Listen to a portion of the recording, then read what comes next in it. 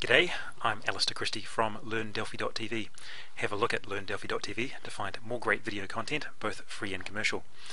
In this video, we're going to take a look at restructuring a while loop, but this would equally work with repeat and for loops.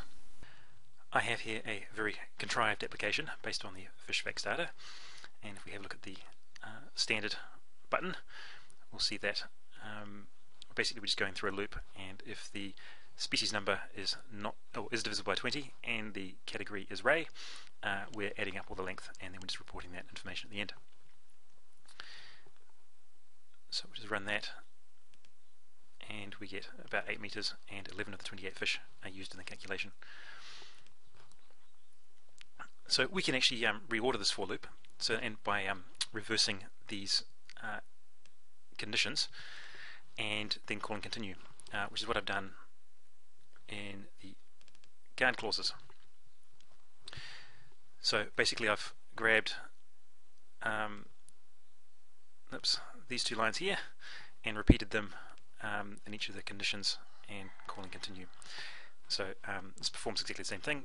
Our nesting depth is slightly less, but we've got more code. So if we run that, we'll just confirm that we do get the same result. And we do. So what we want to do is remove sort of this redundancy out, and this is what we're going to do next. So I have the exact same bit of code in this guard finally clause. We'll click. We're going to do a try finally bit of code and shift that into the finally. And so basically we know that this is always going to get executed, so we can remove those lines and we don't need the begin ends.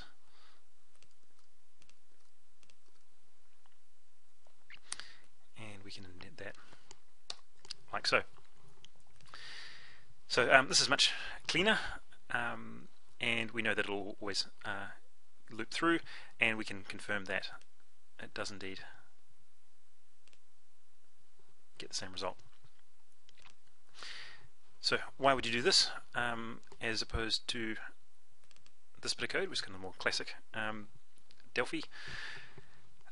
This, if you had, okay, we've only got two sort of if statements. If we had a dozen of them, this would nest out very deep, and you just get lost in the begin ends and what have you.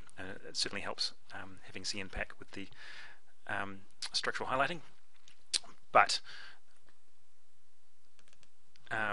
this will only, if you can rewrite it this way, this will only get to this depth, even if you had 20